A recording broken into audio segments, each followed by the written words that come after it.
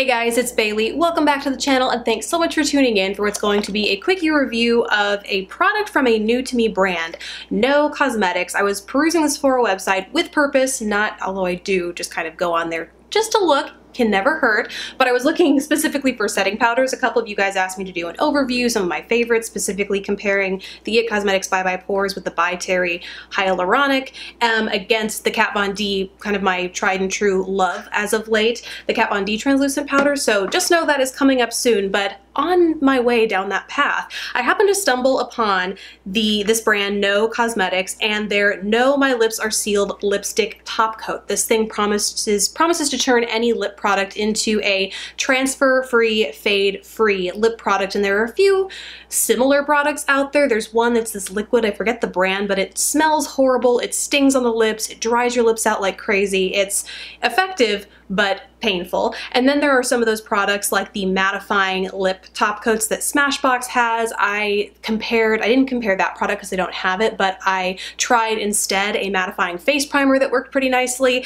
So there are products like this that exist out there, but not exactly that promise to be a sealant and act as a non-transfer fade-free barrier sort of thing. So I wanted to try this out. This is the box. You also receive instructions, and then this is the little package itself. You can hear there is a mixing ball inside. There are 2 ingredients in this though, because I wanted to see once I get more into the texture. In fact, let's just go ahead and talk about that. You open this guy up and there is a paddle, and then you can see, I'll do it up close here, you can see this is kind of like a silicone-y texture. It's kind of cloudy, but for the most part clear, looks like a gel, kind of looks like a clear face primer, and that's pretty much how it feels on the lips.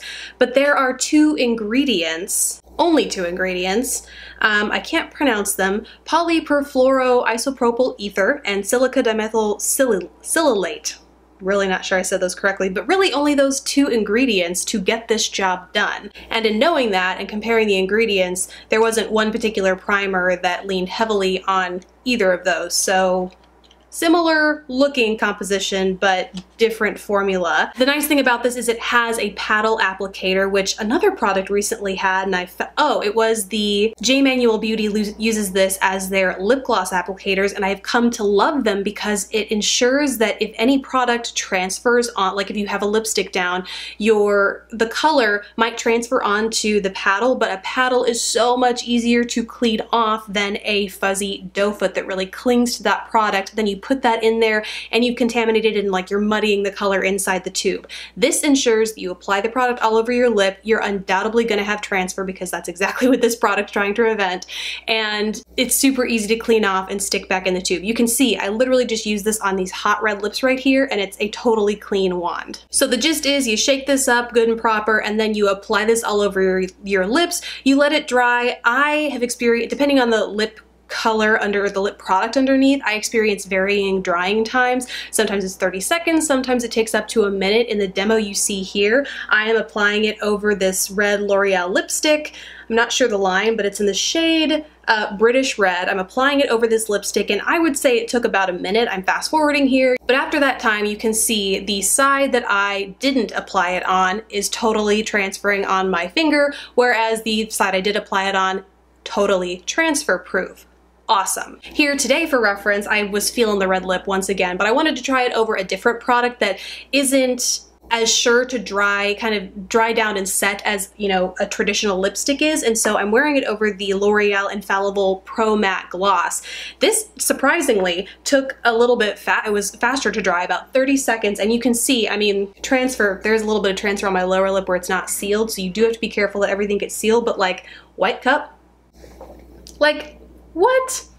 And the glosses, the Pro glosses, definitely do not dry entirely on your lips. Like, you're going to experience some transfer. And the L'Oreal Pro glosses, even though they're not glossy, they definitely don't dry completely down on the lips. So to have a product like that work in conjunction with this was a pretty big win for me. So all in all, once this dries on your lips, I find that it really does make your lipstick pretty transfer proof. And so if you are drinking in the morning, if you're lightly snacking, like on, you know, nutrition bars or whatever it is you like to snack on, very, what's the word I'm looking, foods that don't put a whole lot of wear and tear on your lips, this is going to help extend the life of your lipstick because it's not transferring onto drinks, your mugs, your water bottles, whatever it is you're drinking. However, the same day that I applied this onto one side of my lips, I wore it like that throughout the day, and after lunch I had a salad, nothing particularly like greasy or oily to break down the lipstick, but both sides wore down equally. So it's really just a matter of preventing that transfer from your lipstick to, your coffee mugs, which are sometimes really hard to get off, or your shirt collars, which are even harder to get off. This is incredibly effective at preventing that. In addition to that, it didn't dry my lips out at all. One thing I was kind of concerned about, like I said, I have tried a product out there where it literally seals in your lips and it's just painful. It's very effective, but very painful. This is super cushy and comfy on the lips. You can see from the silicone-y texture, it glides on really easily. It dries down very, gently for lack of a better word, and it just does not dry your lips out any more than the product that you're already wearing might. So all in all, I really have to recommend this if you like to wear bold lip colors and you're constantly struggling with your lip color transferring onto your mugs, your clothing, the rest of your face. Sometimes my hair will blow into my lips and then I'll pull it away and you get that streak of whatever it is across the rest of your face. This will help prevent that. It does slightly mattify the lips, just a tinge. The L'Oreal Pro Gloss has a slightly balmy finish, and you can see here it is totally matte. So that is one side effect of this product, but I would say to get the bold transfer-proof color, well worth it in my book, and it's the first product that I've tried that's done that effectively. So if you've tried something different, something cheaper, more affordable, definitely let me know in the comments below. But besides that, those are my thoughts on this guy. So really hope you enjoyed learning more about it. Thank you so much for watching. Please don't forget to subscribe if you haven't already, and I will see you in the next video. Bye guys!